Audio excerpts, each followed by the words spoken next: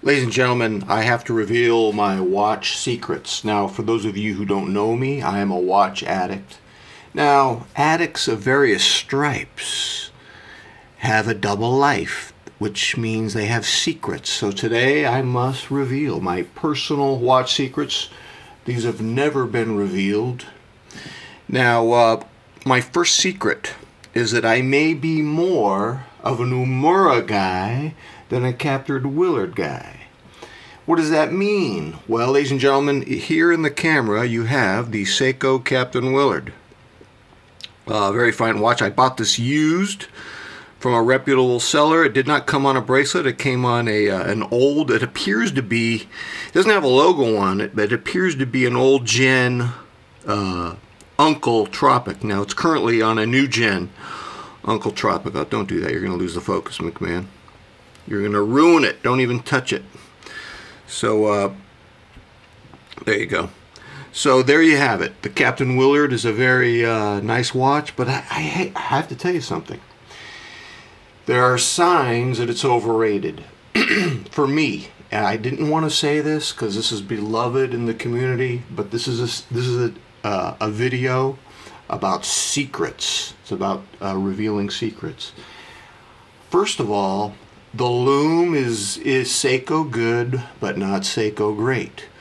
When you have a Captain Willard diver, you want it to be great lume, and I'm sorry, but the lume disappoints. You know, when Seiko makes good lume, it has daytime drama. That's right. Daytime drama means you can even see the contrast of the lume in the daytime, and that's one of the things. Now, an even more telling sign that I'm disappointed. Every time you touch it, it goes out. Let's try it from a little distance. There you go. So the lume is not the only problem. I've noticed that I'm having trouble finding a strap that I like.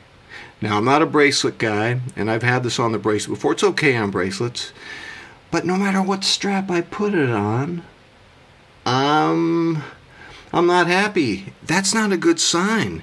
Ladies and gentlemen, when you keep strap swapping on a watch, that's a sign that you're having problems in your head with a watch. You're chasing your tail.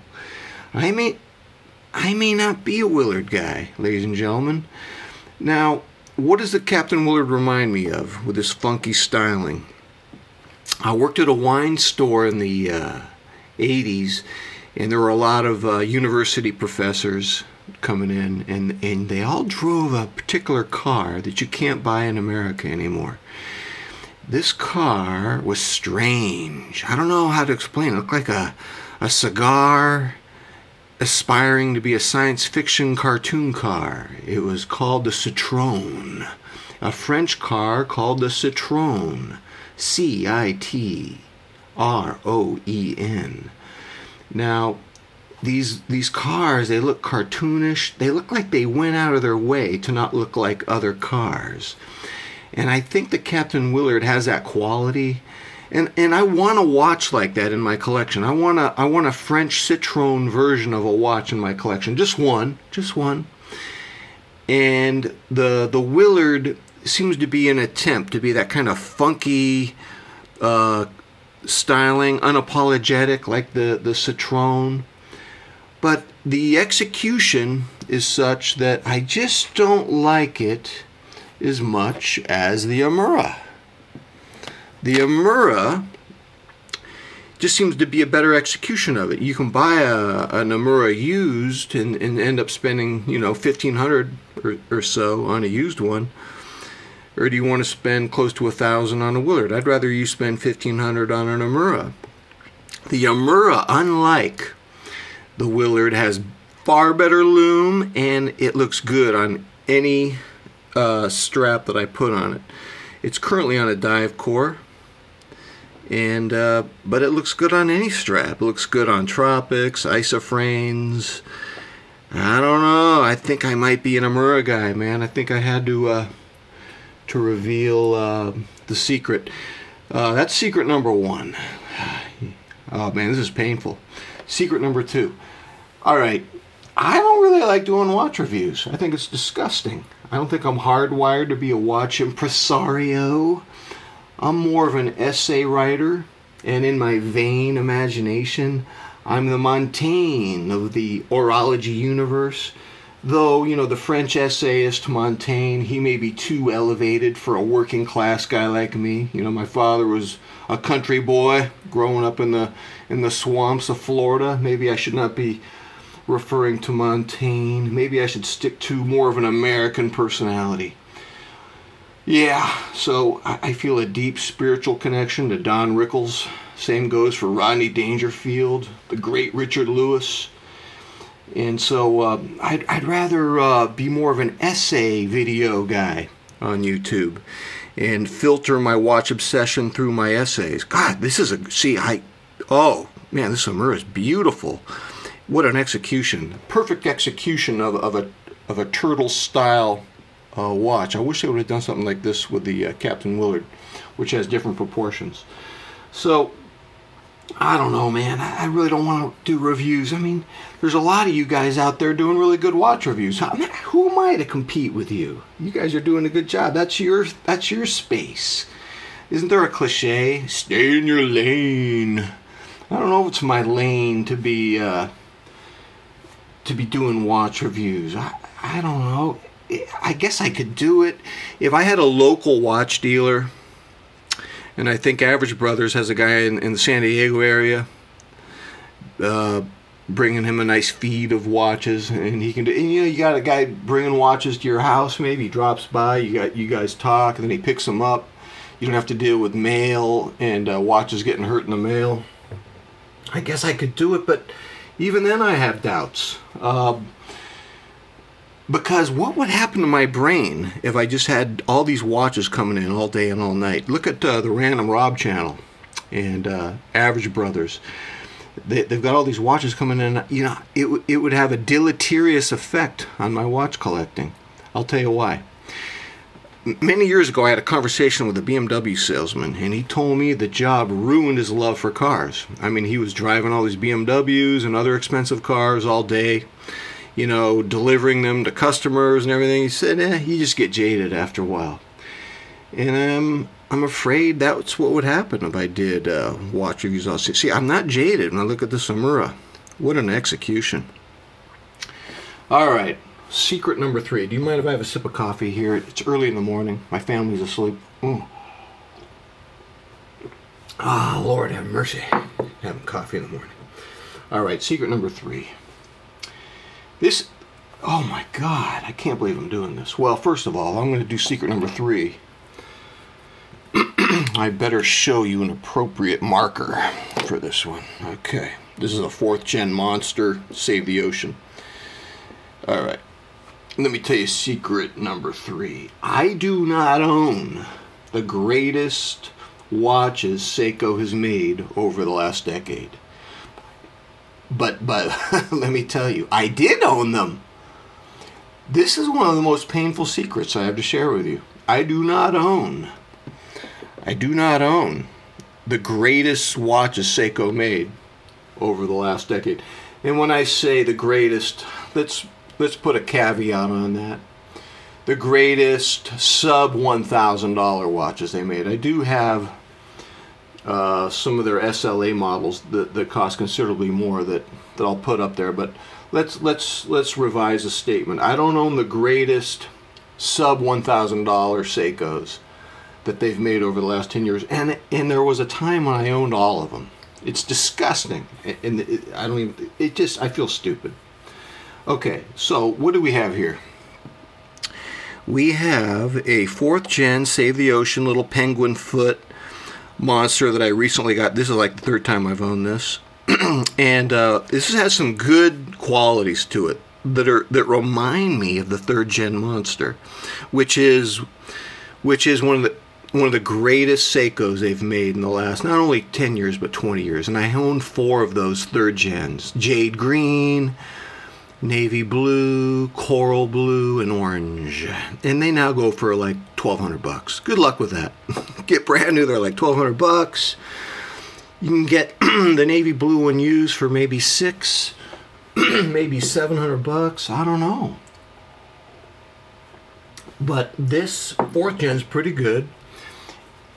And the reason why I know this is a good watch, it has good lume, and it looks good on any strap. I put this on Tropics, Isofranes. It's currently on a an OEM waffle, and it looks good at anything I throw at it. Anything I throw at it looks good. So this is a good sign. But it's not the 3rd gen monster. It's not the 3rd gen. And there's some other watches that I used to own that were sub 1,000 I got to tell you about. The 1st gen MM200 with a good lume. Okay, let me say this slowly. SBDC 061 black dial. And the by the way, I've had these watches multiple times. I don't even know how many times I've had them. The SBDC 065 Cyan Blue. I've had that watch like half a dozen times. It's ridiculous.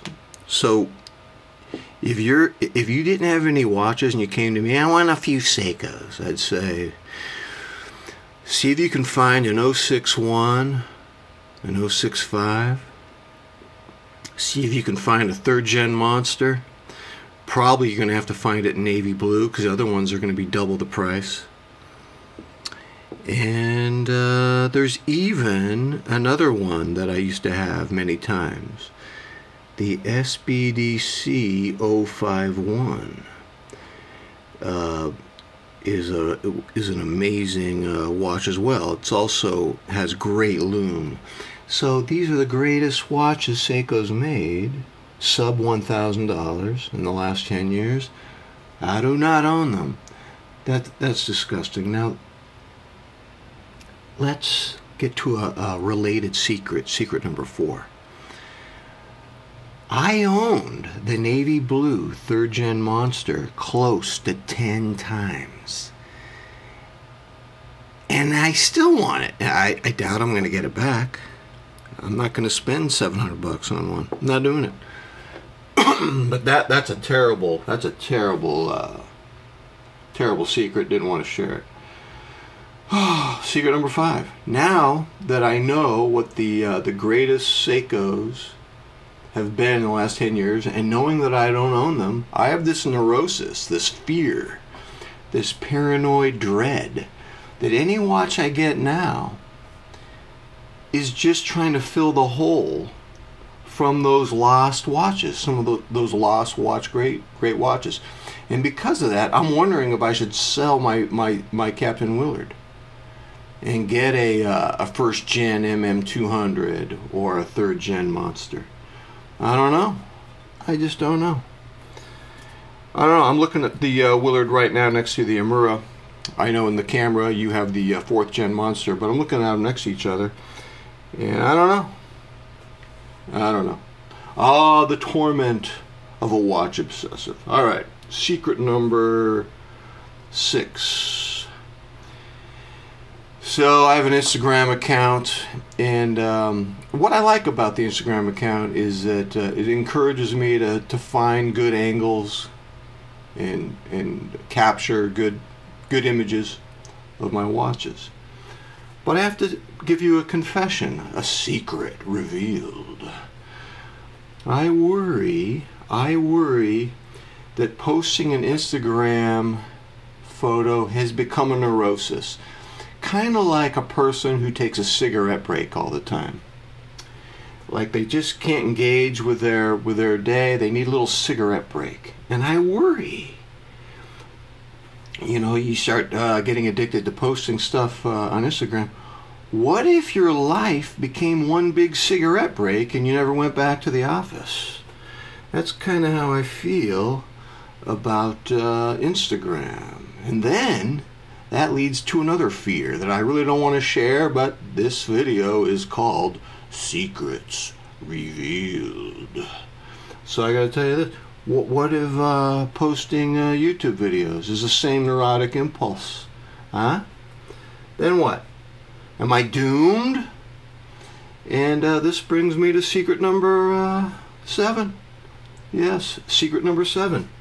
I think I got 8 secrets for you today. Yes, 8. So we're on 7 now. Oh my God. I fear, this is secret number 7, I'm a bad influence on the watch community. Here's what I mean. You guys are in the hobby of finding watch happiness. Yet my hobby makes me kind of miserable. You guys shouldn't be following my doomed watch collecting strategies. Following my ways is doomed to make you miserable like me. It's immoral. It is immoral of me to spread my misery to my fellow citizens in the watch community. Therefore, I should leave. I should delete the channel, get on an iceberg, and float toward the horizon while listening to Frank Sinatra sing Strangers in the Night. But here's another secret contained within the secret. If I go off into exile on that iceberg with Frank Sinatra singing Strangers in the Night, I'm not sure which watch should I wear. I don't know. Should I wear the Amura? Oh, the Amura. By the way, to stop this reverie for this Amura on the dive core, this could be my daily diver right here. I think this situation right here is what made me go cold on the Captain Willard. Yeah. Unbelievable comfort right here. So, the fact that I can't decide, this is insane. A guy is about to lodge himself into the horizon in the Antarctic on an iceberg, but he doesn't do it at the last second because he can't decide if he should wear his Amura or his SLA 055. But in any event, I've become the eternal wanderer of the watch hobby, seeking in vain to manage my watch addiction, and I don't know what's going to become of me. And this brings me to my last secret. Oh boy, I fear I have become the Dr. Smith of the watch collection hobby. Who in the heck is Dr. Smith? A lot of you guys are too young. And I'm going to have to read from Lost in Space Wiki to describe to you who Dr. Smith is, and then explain to you the metaphorical import, the metaphorical meaning to how I become Dr. Smith. Oh my God, I can't believe I'm going to read this to you. Then I'm going to give you the significance of this. So yes, I become Dr. Smith. Let me just read this, and then I'll explain why I become Dr. Smith and why I should probably delete this channel. Okay, Dr. Smith has a PhD, and he is he has an intergalactic doctor of environmental psychology. That's who he is. He was a United States Space Corps staff psychologist and environment expert prior to the unexpected departure from Earth. He was also an agent for an enemy foreign government. Now, by the way, this show was made in the 60s during the Cold War. So, prior to the launch of the Jupiter 2 from Earth, Dr. Smith reprogrammed the robot to destroy the ship 8 hours after departure, while making last-minute adjustments to ensure the successful sabotage. Dr. Smith subdued a guard on duty aboard the spacecraft, possibly killing him. He was later trapped aboard the Jupiter 2 while attempting to reactivate the robot, which had been shut down by a technician. The crew were protected from the effects. The crew were protected from the effects of the liftoff in their state of suspended animation. But Dr. Smith was forced to endure it, fully conscious. The ship is thrown off course by Dr. Smith's additional weight and becomes hopelessly lost. Oh my God, the metaphor is killing me. It was later revealed in this series that this course deviation prevented the destruction of the Jupiter 2 in a violent meteor shower soon after liftoff. So, I'm Dr. Smith. I'm not even a legit watch hobbyist. I don't do real reviews. I think I've sabotaged your collection. You guys are legit crew members of the Jupiter 2, and I'm an imposter. Is this ridiculous? Is this a ridiculous paranoid thought? Maybe. But what's this video called? It's called Secrets Revealed. I'm telling you my doubts in the community. Maybe Dr. Smith needs to get kicked off the Jupiter too. I don't know. I bet you guys suffer from imposter syndrome as well. You feel like you're sabotaging. So, I don't know. The takeaway of this is that the Amura is a beautiful watch. I should be grateful. What I love about this watch is I try to end this on a gratitude note. Oh, he's doing careful, mindful habits of gratitude. Oh, pat McMahon on the back. What I love about this watch, not only does it have SLA Grand Seiko refinement and quality in great lume, it kind of has the vibe of the MM200 SBD C061. So I'm getting the world of the past that I may not be able to recover by rebuying that 061. I can just enjoy it in this Amura. Yes. Ooh, a morsel of sanity before we sign off on today's video. Ladies and gentlemen, I'm going to now ask you guys something that's rather audacious of me. In the comments section, do you have any watch secrets that you would like to reveal? I'll tell you what. If I get enough good watch secrets in the comments section, we will have a follow-up video on the entire community's watch secrets. Man, it's going to sink the Jupiter 2, man. We're going to go off course. It's going to be pure madness. Oh, yes. All right, ladies and gentlemen, until next time, I'm out.